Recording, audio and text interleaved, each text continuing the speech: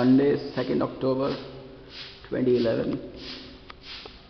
This is a workshop garage at the farmhouse.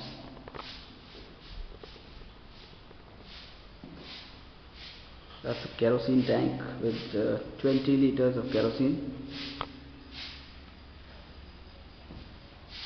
This is my J800R Turbojet engine.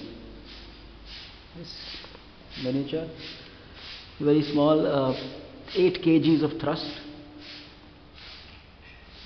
complete with ECU, battery pack, solenoid, fuel tank, GDT data terminal.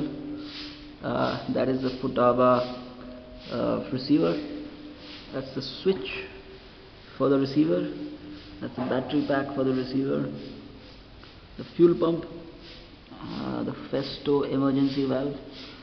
These are the connectors, and that is the jet engine with the starter motor, glow plug. That is the gas canister.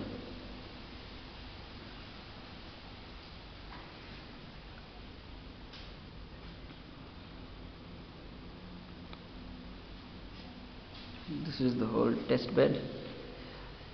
I am using a 2-liter Coke bottle as a fuel tank. It should last about 10 minutes, or around 8 to 10 minutes on fairly high throttle.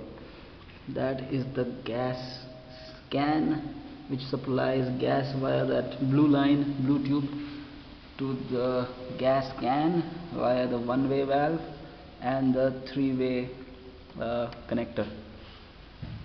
So one goes into the tank goes into the solenoid heats it partially with valve control and sends it into the gas turbine engine.